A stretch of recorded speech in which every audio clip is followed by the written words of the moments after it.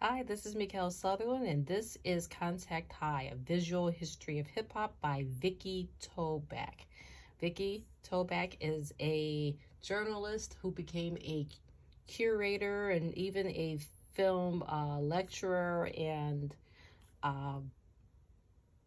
film connoisseur and photography connoisseur of sorts. And what she did with this book was assemble these great photos of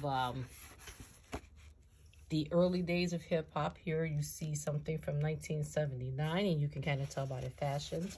But not only did she assemble the photos, she curated as many of the contact sheets from the photo sessions that she could find by interviewing and finding the original photographers.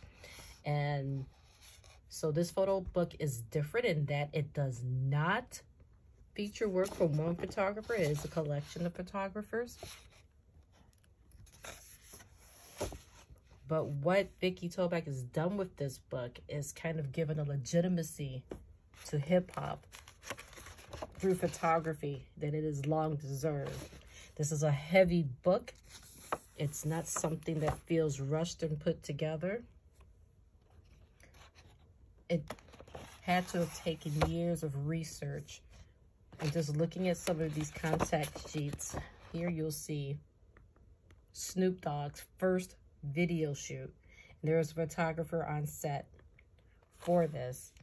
The eventual photo that appeared shows a young, barely out of teen years Snoop playfully blowing a bubble. I mean, the photographs here are just priceless. I love the quality of this book. The photos are very, very rich. They're just shot by great photographers. These weren't people running around with smartphones. I mean, keep in mind, a lot of these photos were taken when smartphones weren't a thing.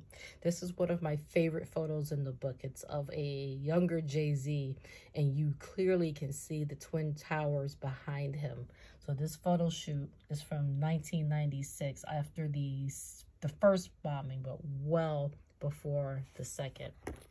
A lot of thought was put into this book, and there's a handy guide regarding the artist you'll find within it.